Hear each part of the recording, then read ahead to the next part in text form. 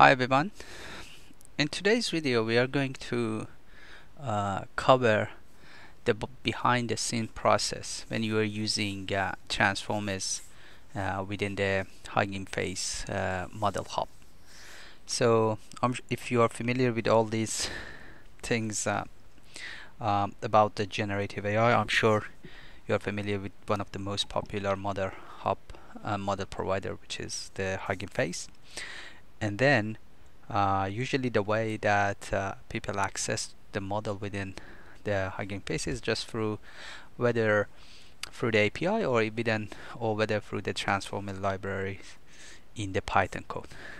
So what you usually do is to just you use this from transformers import pipeline, so that you use this statement to just import all those packages that you need to have in order to access to different large language model within your code. So the aim of this video is to go through more detail of this pipeline. So the thing is, what you usually do when you import this pipeline, you are trying to just whether provide a prompt or an input text, and then use that pipeline to just get some output. But then within that pipeline there are like a number of different components that you should be familiar if you wanna in the future use that model or even like fine-tune that model for your own domain or task. So the thing is, there are like three main components within that pipeline. So we got this pre-processing stage, which it's gonna just be applied to the input text. So things like tokenization, doing some initial text cleaning, and all those things will happen in here. Then you will have your full neural network or your deep learning model with all those self-attention layers.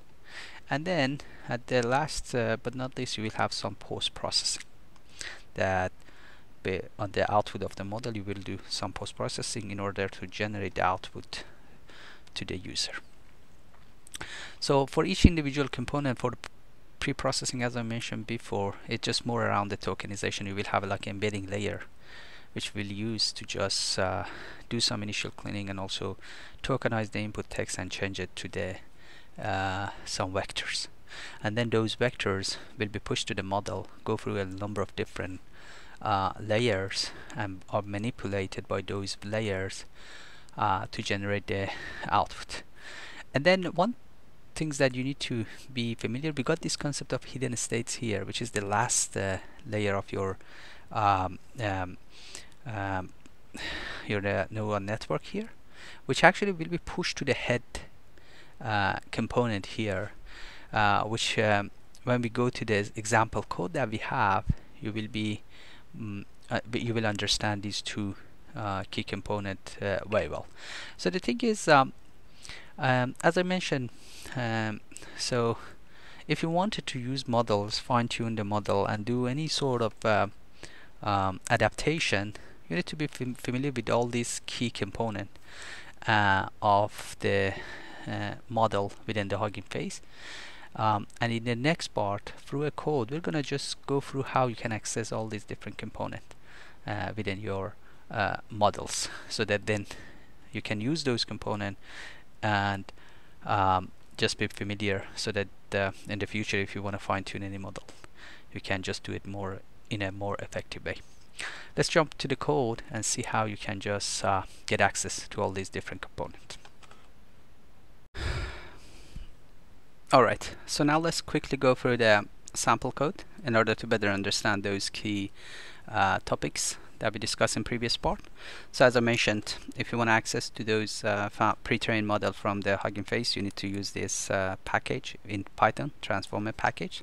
So here we just import these key objects that we need, especially the pipeline, which is the main object that we usually use in order to access to different component of a pre-trained model.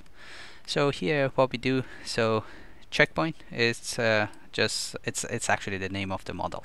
So if you go to the Hugging Face model hub, you can just, for each individual model, there's like a specific naming and label, so that you can use it as a checkpoint. So now if you want access to the tokenizer part or element of the model or the whole pipeline, you can easily just say auto tokenizer dot from underscore pretrain and just providing the input naming, and then you can easily access to that tokenizer part. If you want to access to the base model, you can easily just say auto model dot from underscore pretrain, and then you can access that. So let's say we wanted to use this specific model and do some sentiment analysis. So for these two sentences, we wanted to see what is the sentiment for each of those. So well, the first things that we need to do is to just tokenize that, right? It's just the import. So we just use the tokenizer of that specific model and just generate the tokenization. And then if you want to get the output, we can easily just say model and then we can provide input as the argument here. But one thing that we need to know, this auto model is just you have access to the base of the model. You don't have access to that head component that we discussed in previous part. If you want to access to those, let's say to like a specific architecture of the pre-trained model that can help you to just do the classification, one thing that you need to know that there are a number of different architecture available within the pre-trained model. You have for multiple choice, for question answering, for sequence classification, for token classification, and more. So these are like different architecture, which is that head element that you can just use in order to generate like output, which is can address your specific need. So for our example, if you want to do the sentiment analysis, it's just more like a kind of sequence classification. So what we need to do is to just say, instead of just say auto model dot from underscore pretrain, we just say auto model for sequence classification. And then now whatever that we get from the output, it's just going to be some things that can help you to just do the sentiment analysis and classification. For this specific case, we're going to have output with the length of 2. And then one thing that you need to know, here we have whatever output that we get is it's not a probability. So usually if you are familiar with the deep learning models, usually at the last layer you get some output as a probability, and you will use that probability in order to do any sort of classification. So one things that you need to do, like a typical classification neural network, you just use the softmax layer, and then you provide that output to that softmax layer, and then that's gonna give you like the probability that you need in order to just do the classification. And also, if you are not sure about the label of those classes that you have within the output, you can just easily use this model.config.id to label and then access to the label. So if you run that, let's here you can easily just see the mapping for the label. 0 is negative and then 1 is positive, which is the sentiment. So then you can easily get those prediction like here that we get. And then for the first sentence, because you see the probability of the second element is higher, so which means the first sentence is positive, and then the second sentence, the probability of the first element is higher, which means that for the second sentence the sentiment is negative.